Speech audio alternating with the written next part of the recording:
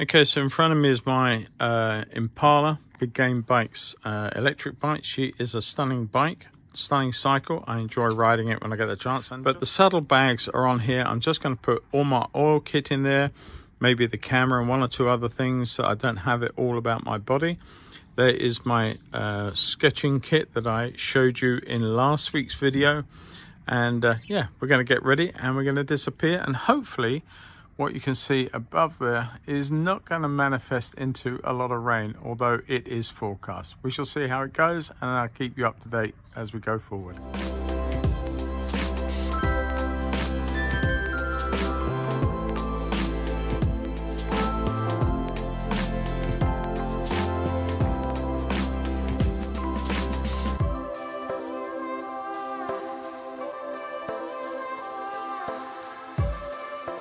Hi everybody and welcome back, and I'm out in the evening now. I went out earlier on the cycle to get a few photographs and maybe do a bit of sketching on the marsh, and it went bad quite quickly because the clouds come over. I just cycled home in time to get dry or stay dry. It's just started raining as I pulled up to put the bike inside the garage. Now, I came out after my dinner and I've had a look around. The sun is really not in evidence. I'm praying that we're going to get a little bit of light at the end of the day here and just do a quick little sketch or two on some Saunders Waterford 140-pound hot press paper.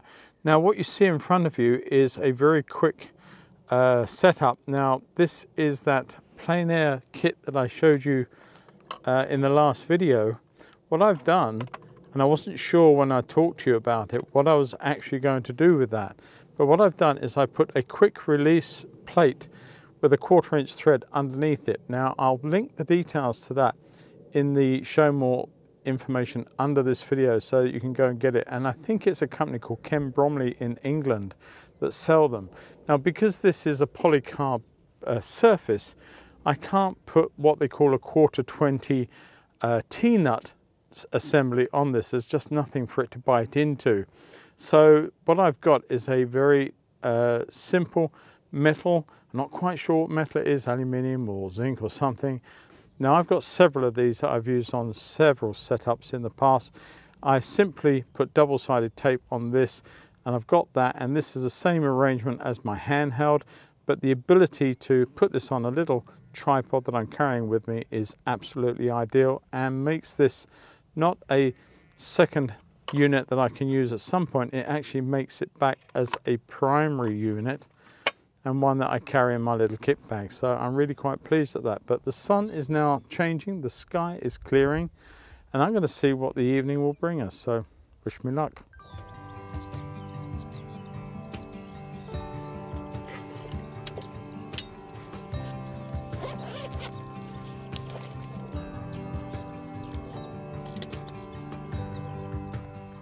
Okay, so I've got a large round from Rosemary. I have got one or two other brushes. That's my dagger. I love that little fella. What I'm looking for is a smaller round. That one, well, that's actually my rigger.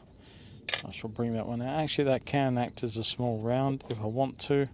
Okay, I don't know if I've got everything as I want it, but hopefully I can do what I want to do here without too many problems. Now, the sun is really coming down quite fast, and you can almost see the sun here already making its presence felt. So I don't have an awful lot of time to do this. But what I want to do is just do a very quick little study in watercolour. And I just want to sort of, we've got a lot of sky up here, but it's not saying too much, not like it was earlier. There's a lump of sky over there which is really quite good. What I might do is just stick with that idea. Come through here with a fairly low horizon line. This, as I said, is hot press paper. It's ideal for all sorts of watercolor purposes. I love it best of all for its ink properties and what you can do with ink and wash, but it works just as well for what I'm doing right now as well. Now, we've got some hills coming down through here very shallowly. They sort of make their way down as though they're going towards Sussex. Now, if I kick the camera, I do apologise. I'm working in such a confined space, and if I walk a couple of steps that way, I'm going to be paddling in a river. And I don't really want to do that. So anyway, there we go. I'm just going to put in a few trees. There's lots of assorted trees. Some breaking the horizon line through here and they come all the way across. That's what you sort of lose the hills through here because they're disappearing behind all these trees. Now what drew me to this point is there's this little farmhouse way back in here. Just a little white building. It's very, very pale blue in this light, and there's a little roof on it and a couple of little chimneys. I'm just going to suggest it like that. I'm going to do more with it when it comes to the painting, but partly this whole thing is just to see if it works, to see if this apparatus works or if it just gives up under the pressure of drawing and sketching and all these other things. So hopefully we'll be okay, but you don't know until you're well into it. All right, so let's just carry on, and a few trees this side.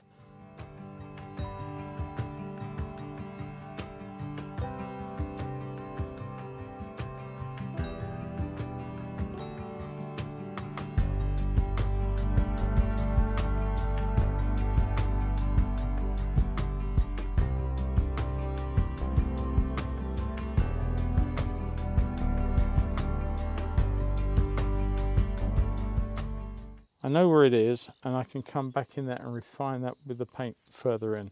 So I think that's all the pencil work we need to do. So I'm going to put that down. We don't need it anymore. And I'm going to start looking at putting some water in place. I've got to be careful also. There are a lot of a plant called a giant hogweed.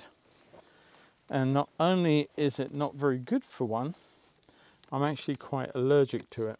And it really burned me a few years ago to the point where after 15 or 20 years or whenever it was, I still sometimes have to take tablets to combat the effects of it. That's how affected I was by it originally.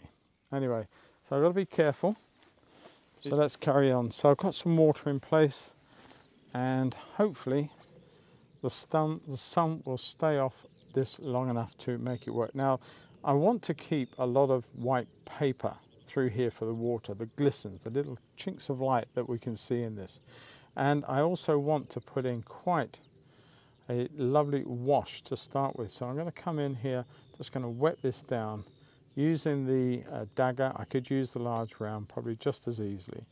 I'm just going to come on here now and just wet this paper. Everything else that I put in, apart from really keeping this clean, doesn't really make a lot of odds because it's all going to be darker than the sky. Now the sky is an evening time, of course, and we've got some lovely blues, very pale blues, a little touch of blue, in as much I'm going to put a little bit of cerulean blue, and that's going to be the top of my sky. It's very, very faint, as you can see. Not a lot of colour going in there, but I just want a glint of it coming down, little suggestions of it in the paper like that. You can hardly see it, probably even on the film, to be fair.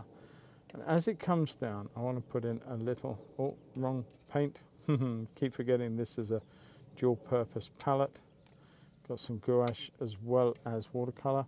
And as this comes down now, I want a glint of this yellow throughout the sky.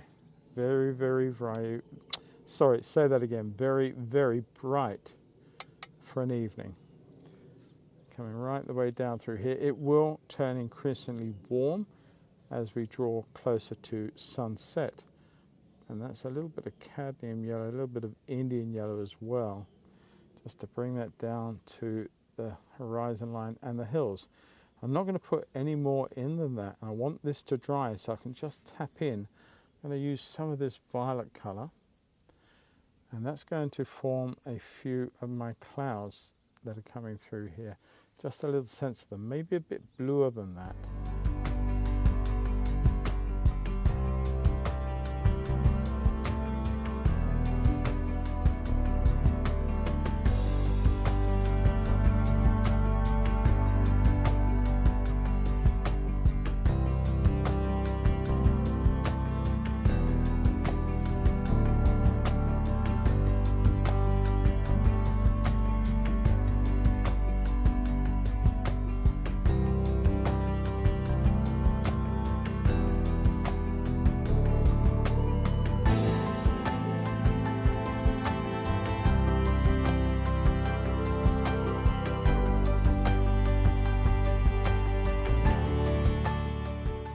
put in a little bit of, so the cloud I was painting, it's just completely disappeared on me. I don't know where it's gone, I don't know if it's burned off or if it's moved that way. I wasn't watching, but never mind. Let's going to bring in a little bit of yellow accent to the base of this one, like that. Take that off. And so that starts to form the suggestion that as it's deepening going down, it's marrying up with the yellows in these. Now I've really got to be patient and wait for that to dry. I don't want to get in here and do any of this mid-ground colour, so what I'm going to do is I'm quite literally going to come in with the greens.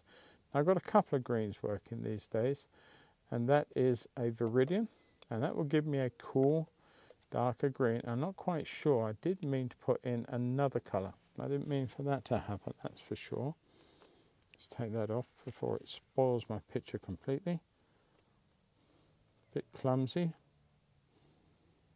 I think it's already done. That may well end up as a flock of birds again. I got away with it. Never know. Hopefully I did, but that's always something to be aware of. But I am working into very, very strong light, almost where I need sunglasses just to look ahead of myself. But I think we're working so far. Now let's go back to our green colour. I'm not sure what that one is. No, it's not green. It's a Phthalo Blue. I thought I had a sap green in here, but I actually haven't made that pigment available to me yet. So I'm going to come in with that, not that. I keep getting in the wrong one. Can't see where I'm going. Let's come mix in here.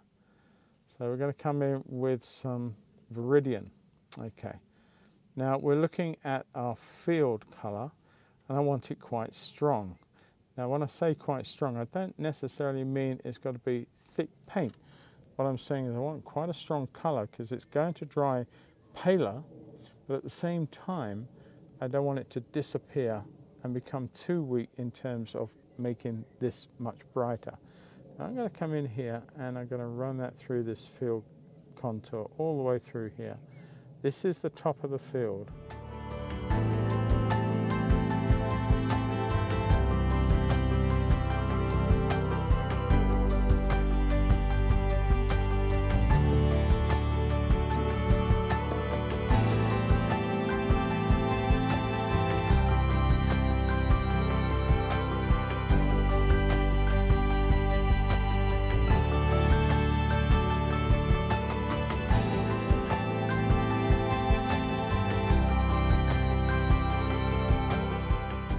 Base colour for our field is now complete, but what I would like to do, I come in with some cadmium yellow, very strong, and cadmium yellow, unlike Indian yellow or indeed aureolin, is not transparent. It's a lot of opacity in that, and because of that it will make its presence in these banks felt very, very quickly, like this, coming in with that very sort of almost acidic colour green, which is our riverbank through here and on the edge here and here, like that.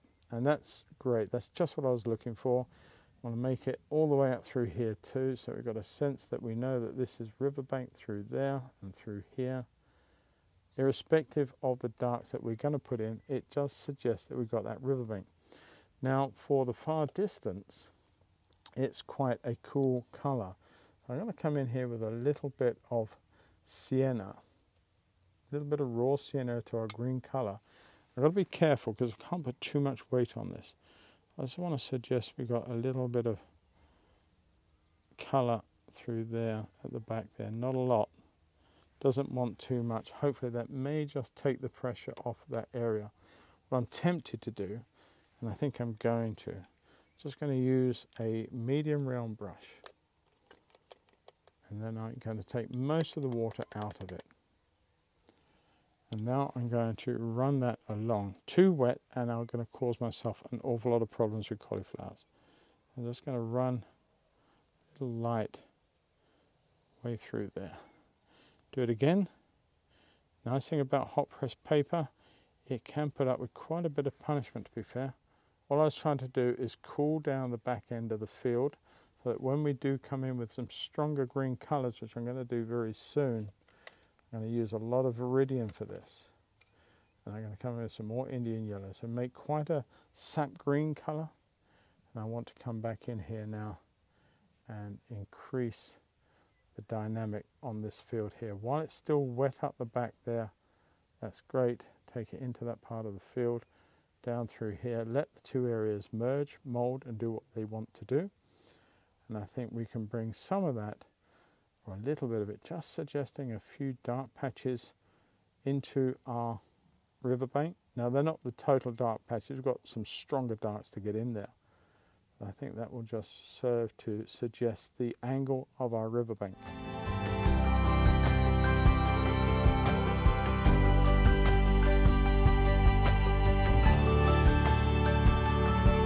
Leave that there, but what I want to do is I'm going to add in a little bit of aureolin. That's very, very dirty, so let's just get that out of there, clean that up, clean that colour. I do get a bit messy when I'm painting sometimes. Just want to suggest that very pale lemon colour, very bright colour into our water.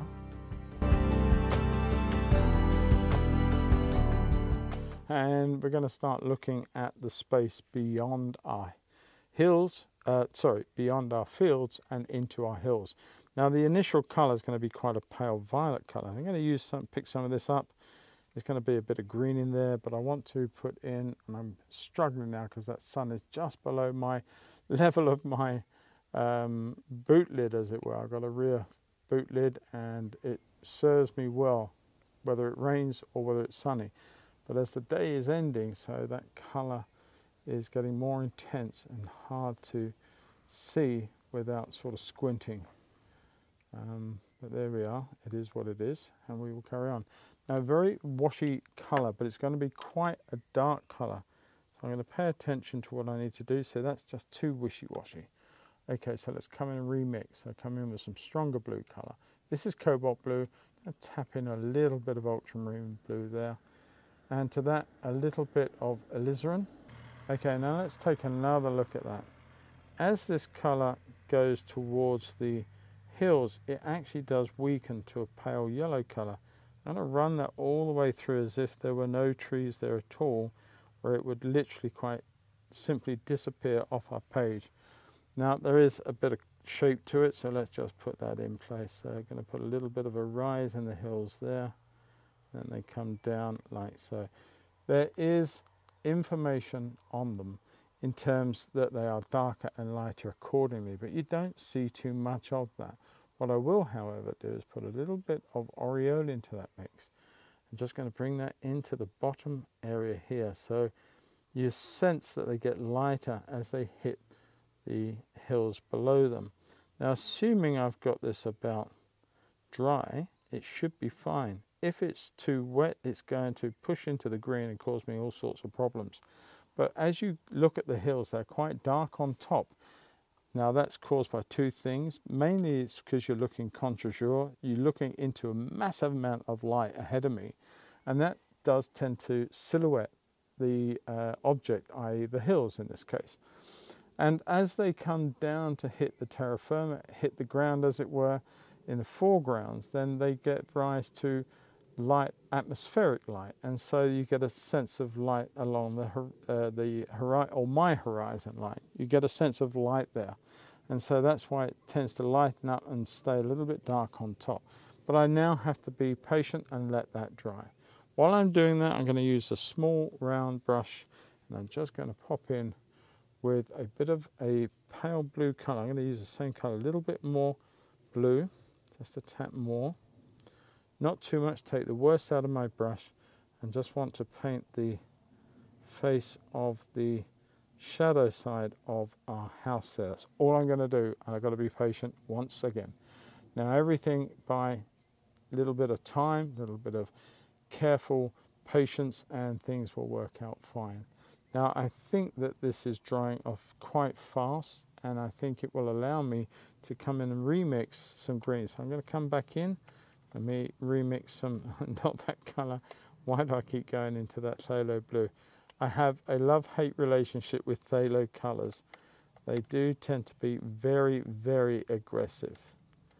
I've actually given up with phthalo green now in favour of viridian, so that is a change to my palette.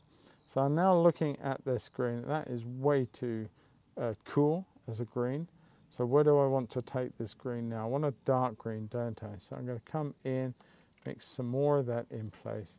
But I'm going to add in a little bit of red into that green. Not vermilion, sorry, not alizarin, because alizarin is a cool red. And I don't want a cool red. The vermilion is going to make it cool enough, but it makes a darker green without being so electric. If you put maybe orange into the green or something else like that, then your dark gets quite warm, and it's the wrong temperature of the day for that. So what I want to do is keep it quite cool. So I'm having to look and squint now, so I've got to tilt down with my head.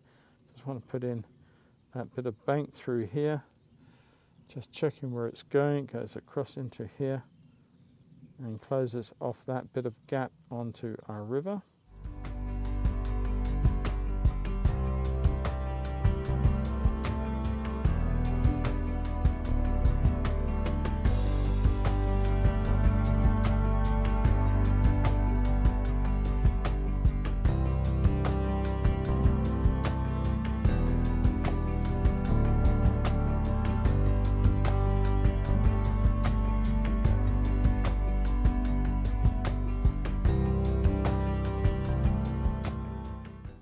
Bit more, too wet, can't even see what I'm popping my brush into, to be fair. Okay, hopefully that will be enough. Standing well back best I can, I just want to put a little line of information through here, up through there, along to that area, which is the far bank over there, and I'm suggesting the dark areas of water reflecting bits of the bank and leaving the suggested lights from the sky in this water like that. So it's painting the negative space, and hopefully I'm getting away with it. Although to be fair, I can't quite see what I'm doing, so I may end up not very happy with this painting at the end of the day. Who knows? I hope not. It's hard to tell there. And just giving this a bit of strength through here. It has to be strong because it needs to sort of kick the butt of the sky, make it really pump as a light up in here. So this needs to be sort of about the right value through here with these darks and the shadows and the reflections of the reeds and the bank and all that other information. It sort of sets everything up and gives it a bit of weight to the whole painting. There, I'm going to tap in a few little bits of suggested reedy bits in here. I'm going to bring some of that down in here and there and sort of reverse that this way so that we suggest these reeds into the beginnings of our bank. Now, as I said earlier, these reeds are absolutely in the beginning of their annual life cycle, so you're not seeing too much height in them.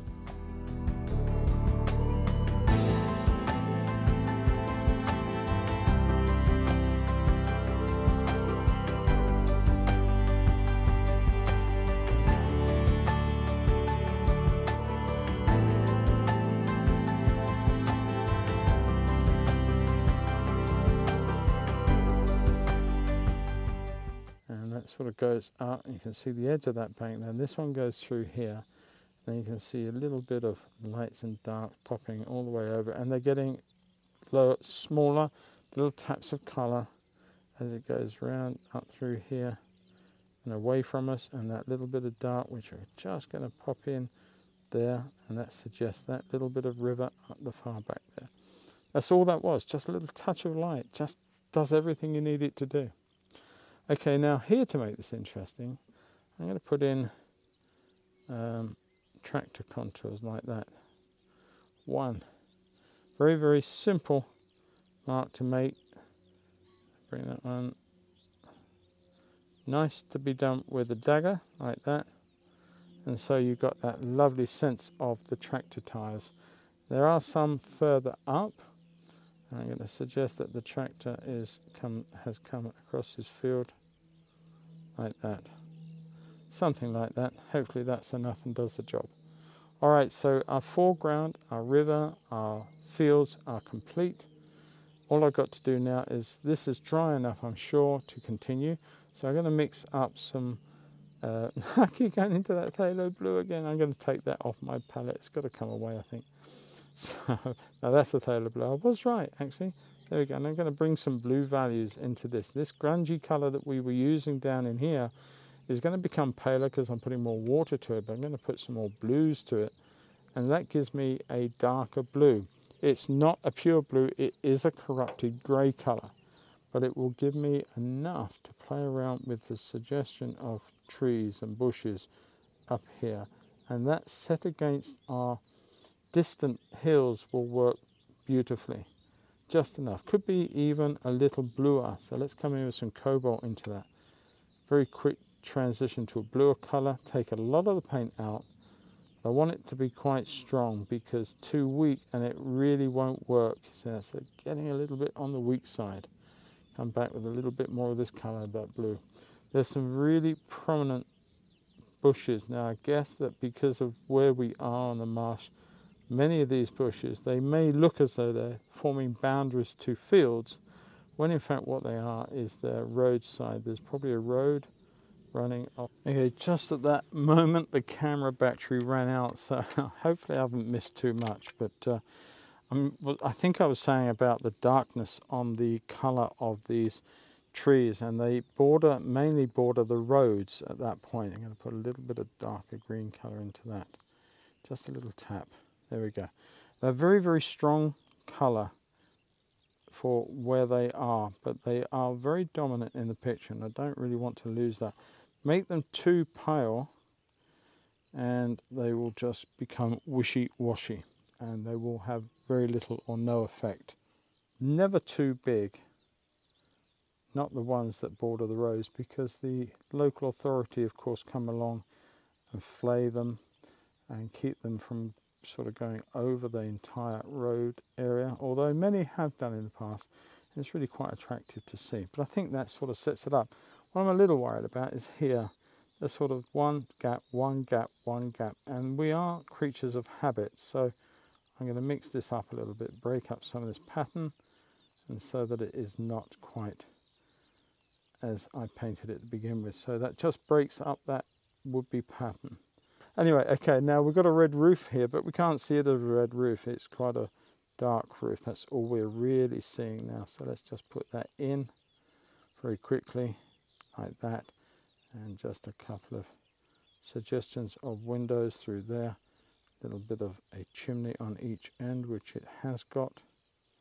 Don't see too much of what's happening there, but there is a lot of trees that are surrounding it. Now I've got a lot of dry brush, and I'm using the dagger for this too, because using a dry brush really does aid you to break up some of the forms on these more open form trees that we've got at this distance. They're not fully leafed up, they are becoming so, but they are still there, and you can see lots of gaps, lots of what I call sky holes through them.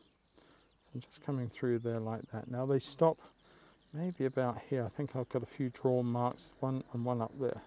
The dryness in the brush is just allowing it to skip over some of the surface. Now you're not going to get too much of a skipping, not like using rough paper. That's not going to happen.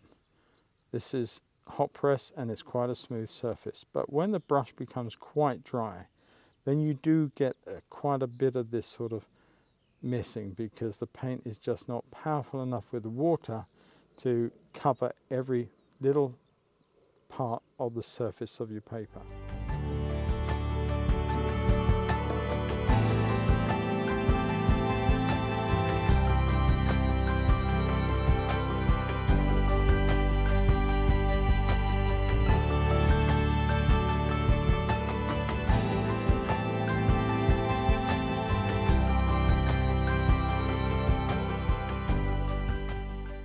Just a little bit of dark here and there, not too much, can't see too much detail, so don't go too mad with this. There we are. I think we're almost done. Quite like what we've got. Maybe a few reinforced darks up through there, and this one, there, and then you, with the darks here, you see, what's happening is you can leave little bits of light, which is the top of that field, but every so often you see a little bit of that hill going through the back end, and that tells you that it carries on past this lot and down into nothing. What I do, of course, want to do is put a few little crows returning to their roosts at the end of the day, going across the scene.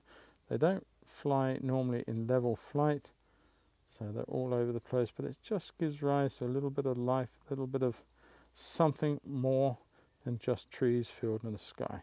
You've got a lovely sense of birds that are just coming home to roost for the end of the day. I think we've got a lovely picture. So I'm going to leave it there before I do something I regret, and that's easily done. All right, so let's just put in a signature, call this painting complete.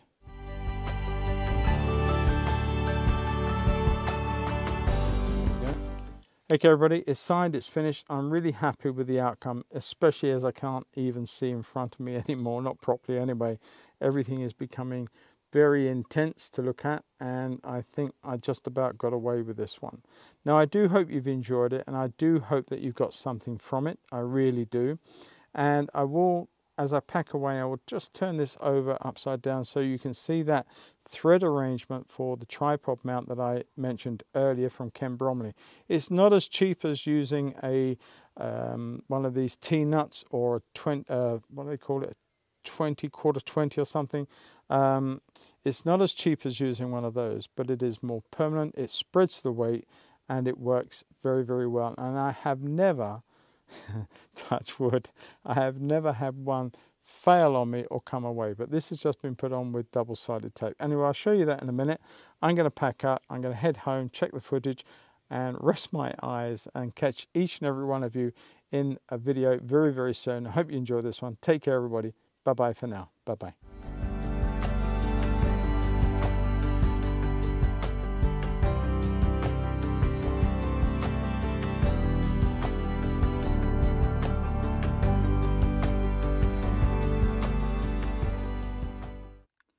Okay, so what I was talking about earlier, this was the frame that was attached to this component here. Now this was, as I said earlier, or in the last video, was the first version of what I actually made to be a handheld, and it's quite heavy. And the magnets, okay, these ones have stayed on, to be fair, but the first ones that I did were not, and it was a little bit too much. So what I did, in the last video, as I said, I wasn't sure what to do with this or just leave it as a spare, but what I did do is I actually put on a metal plate. Now this plate has a 1/4 inch thread in it, and I simply double-sided taped this to this surface here, and I put in the mount for the tripod. This just clips in place.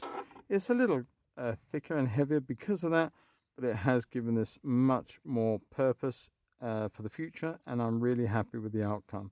So that's just a little update for you on this spare piece of kit that I first made as my version 1 of my handheld. It's now version 1 on my mini tripod easel. There you go. Catch you later.